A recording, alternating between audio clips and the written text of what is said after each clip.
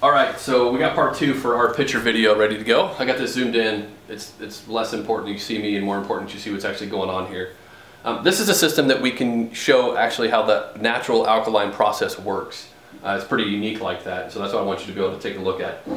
If you haven't watched part 1 where we go through how to set this up and flush the filter and all of that, please do so, and then come back and watch this one so you get kind of the whole storyline.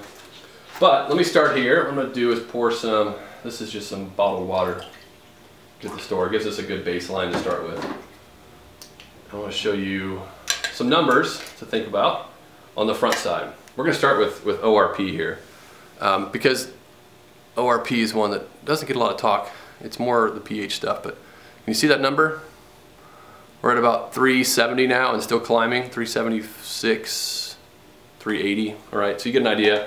Probably end up close to 4. Oh, there you go. There's 410 now. On the positive side, which means it's what? An oxidant. It's not good for us to be drinking, and that's very, very common across all bottled waters. It doesn't matter which type, which variety, they're all going to have a positive number on that, even the bottled alkaline waters. Okay, so let me show you then, we'll do the pH. This is the part that I think is pretty cool, because you can actually see it go from one to another. Have all my drops here. All right, so we got a nice orange color. You see that? Does that little background help a little bit? Is it orange? Orange on the scale here with the bottle is about a 4 to 5. So I'm going to take that acidic water, pouring it into our pitcher, a reservoir on the top. See the water's running from here through the pitcher and into the bottom, right? You see that process happening? Sure don't have a glare on it. All right, pop the lid on here. You never want to pour this without the lid on. You'll end up with more of it going on the floor than in the glass. But you see that right there? It's no longer orange in the bottom. Pour in the glass here so you can see it.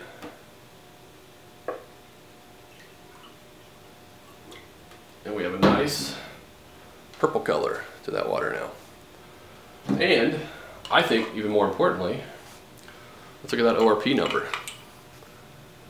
See how that's jumped now? We're at a negative 300.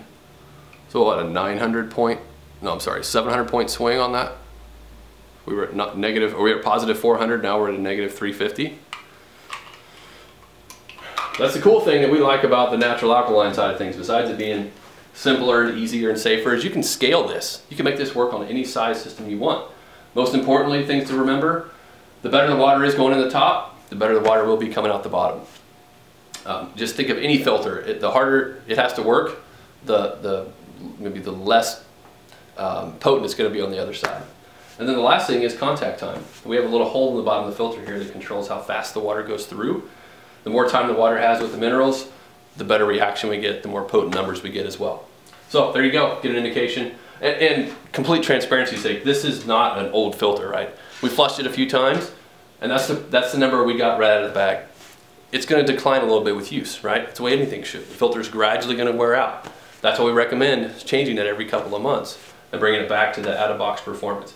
But you're still going to have the alkaline numbers, you're still going to have the negative ORPs, the antioxidant qualities. That lasts throughout the length of the filter.